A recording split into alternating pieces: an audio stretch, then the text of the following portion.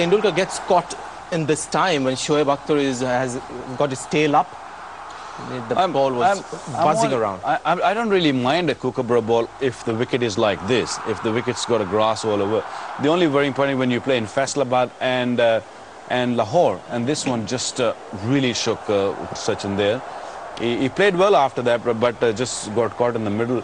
But this was an excellent delivery. Followed him, he was looking to leave it from the offside, but that one just came back, nipped back. It was just a quick delivery.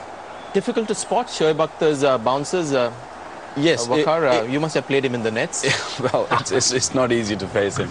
He's probably the most difficult bowler, easily, but also when he bowls a bouncer, because his action is just hard to pick him sometimes. I've faced him a few times in the nets from 3 steps. I'm not talking about running from the longer run-up. It comes to you very quickly. It comes to you very quickly.